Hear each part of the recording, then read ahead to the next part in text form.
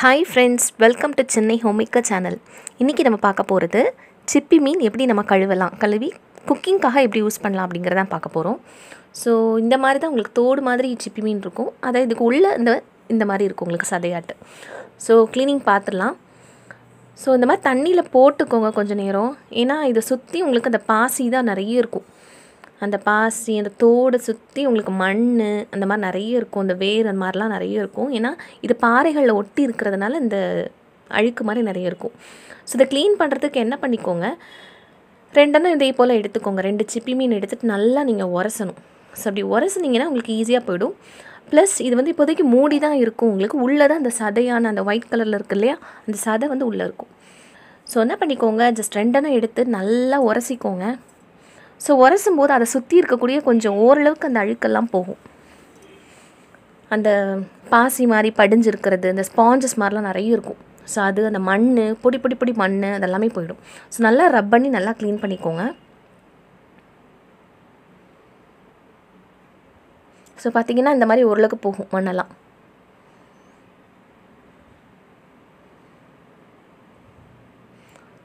So இதே போல ஓரளவுக்கு க்ளீன் பண்ண பிறகு ஜஸ்ட் நான் கத்தியால நான் திரும்பவும் எடுத்து நான் ஷெல்லை நல்லா க்ளீன் பண்ண போறேன்.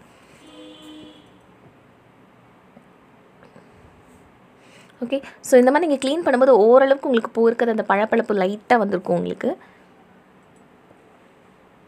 சோ இதுக்கு பிறகு நீங்க கத்தியால ஜஸ்ட் நல்ல பார்டர்ல நல்லா க்ளீன் பண்ணி நீங்க எடுத்துக்கோங்க. சோ பாருங்க இதெல்லாம் கொஞ்சம் க்ளீன் பண்ணது உங்களுக்கு அந்த டிஃபரன்ஸ் தெரியும். அந்த பழப்பழப்பு வெளியில இருக்கக்கூடிய அந்த இதெல்லாம் போய்டும். பாசி மண் எல்லாமே ஓரளவுக்கு போய்டும். சோ இந்த மாதிரி உங்களுக்கு அதுக்கு உள்ள இன்னொன்னு வேற ஏதாச்சும் இந்த மாதிரி தோடு மாதிரி அதுக்கு மேலேயே இருந்துச்சுன்னா நீங்க என்ன பண்ணிக்கோங்கன்னா கத்தி எடுத்துட்டு ஜஸ்ட் க்ளீன் பண்ணிக்கோங்க. அதே போல அந்த வேர் மாதிரி முடி மாதிரி இருக்கு இல்லையா? சோ இதெல்லாம் போகல அப்படின்னா நெக்ஸ்ட் என்ன பண்ணிக்கோங்க? கத்தியால ஜஸ்ட் நல்லா சுரண்டி எடுத்துக்கோங்க. சோ நான் இந்த நல்ல க்ளீனிங் ப்ராசஸ் சொல்றேன் அப்படின்னா நம்ம இத ஜஸ்ட் வேக வைக்கும்போது அதுக்கப்புறம் தான் அந்த ஓப்பன் ஆகும். இந்த ஷெல் ஓப்பன் ஆகும். ஸோ அந்த டைமில் உங்களுக்கு மண் உள்ளே போய்டும். ஸோ அதுக்காக தான் நம்ம ஃபஸ்ட்டே நம்ம இதெல்லாம் நல்லா க்ளீன் பண்ணி வச்சுக்கிறோம். இல்லைன்னா நீங்கள் எதுவுமே க்ளீன் பண்ணாலும் கூட சாப்பிட முடியாது. ஏன்னா அவ்வளோ மண்ணாக இருக்கும். ஸோ இப்போ நான் ஜஸ்ட் கத்தியால் ஜஸ்ட் நான் எடுத்து நல்லா இது பண்ணிக்கிறேன்.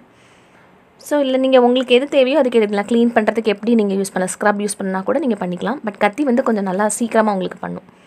ஸோ இதெல்லாம் ஜஸ்ட் நல்லா எடுத்துக்கோங்க. ஓகே. ஸோ இதெல்லாம் பண்ண பிறகு தான் நம்ம என்ன பண்ண போகிறோம்னா உள்ளே இருக்கக்கூடிய ஷெல்லை நம்ம எடுக்க போகிறோம்.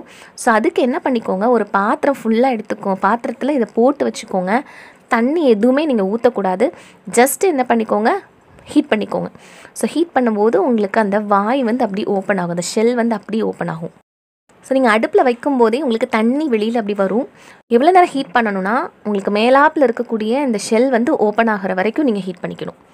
ஸோ இப்போ நான் ஒரு பாத்திரத்தால் மூடி போட்டு நான் வச்சிடுறேன். நான் ஒரு பிளேட் போட்டு தண்ணி எதுவுமே நான் ஊற்றலை. ஜஸ்ட்டு அதை அப்படியெல்லாம் க்ளீன் பண்ணி அப்படி ஒரு பாத்திரத்தில் தான் நான் வச்சு நான் ஹீட் பண்ணுறேன். ஸோ பார்த்திங்கன்னா தண்ணி வெளியில் வருது இல்லையா? ஸோ இதுக்கப்புறம் பார்த்திங்கன்னா அந்த மாதிரி ஓப்பன் ஆகிருக்கும் பாருங்கள். ஸோ இந்த மாதிரி ஓப்பன் ஆகி உள்ளே இருக்கக்கூடிய அந்த சதை உங்களுக்கு தெரியும். ஓகே. ஸோ இப்போ நான் ஆறின பிறகு தான் நம்ம எடுக்க போகிறேன். நான் ரொம்ப சூடாக இருக்கும். ஸோ ஒரு 10 மினிட்ஸ் விட்டுட்டு நீங்கள் அதுக்கப்புறம் என்ன பண்ணிக்கோங்கன்னா உள்ளே இருக்கக்கூடிய சதையெல்லாம் எடுத்துக்கலாம். ஸோ ஜஸ்ட் அதை அப்படி நீங்கள் ஓப்பன் பண்ணிட்டாலே இது உங்களுக்கு வந்துடும். அப்படி இந்த ஷெல்லை அப்படி ஓப்பன் பண்ணிட்டாலே உங்களுக்கு ஈஸியாக வந்துடும் உங்களுக்கு. ஓகே. ஸோ இது சதை மட்டும்தான் நம்ம எடுத்துருக்குறோம். இதை தாண்டி உள்ளே நம்ம க்ளீன் பண்ண வேண்டியது இருக்குது. இதுக்கு உள்ளே முடியாக இருக்கும். கொஞ்சம் முடியாட்டு கொஞ்சம் பிளாக் கலரில் அந்த மாதிரி இருக்கும். ஸோ அதையும் நம்ம க்ளீன் பண்ணி எடுக்கணும்.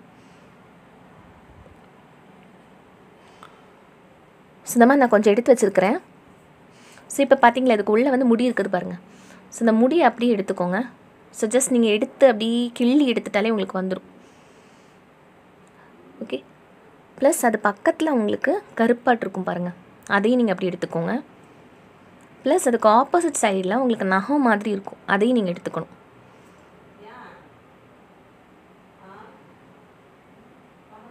ஸோ இந்த ஆப்போசிட் சைடில் ஒரு நகம் மாதிரி இருக்கும் அது பின்னாடி. இந்த மூணையும் நீங்கள் எடுத்துட்டாலே போதும். ஸோ அவ்வளோதான் க்ளீனிங். ஸோ சிப்பி மீன் பொறுத்த வரைக்கும் க்ளீனிங் தான் கொஞ்சம் ரொம்ப டைம் எடுத்துக்கும். ஸோ பட் நீங்கள் அதுக்கப்புறம் குக் பண்ணி நீங்கள் சாப்பிட்டிங்கன்னா அவ்வளோ சூப்பராக இருக்கும்.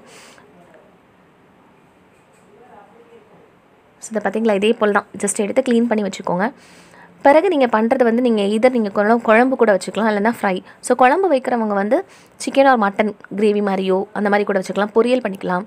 அப்படி இல்லைனா ஃப்ரை பண்ணணும் அப்படின்னு நினச்சிங்கன்னா ஃபிஷ் ஆர் சிக்கன் ஃப்ரை எப்படி நீங்கள் உங்களுக்கு இஷ்டத்துக்கு ஏற்றபடி நீங்கள் ஃப்ரை கூட பண்ணி சாப்பிட்டுக்கலாம். ரொம்ப நல்லாயிருக்கும். இந்த வீடியோ உங்களுக்கு பிடிச்சிருந்துன்னா சென்னை ஹோம் மேக்கருக்கு சப்ஸ்கிரைப் பண்ணுங்கள், லைக் பண்ணுங்கள், கமெண்ட் பண்ணுங்கள், ஷேர் பண்ணுங்கள். தேங்க்யூ.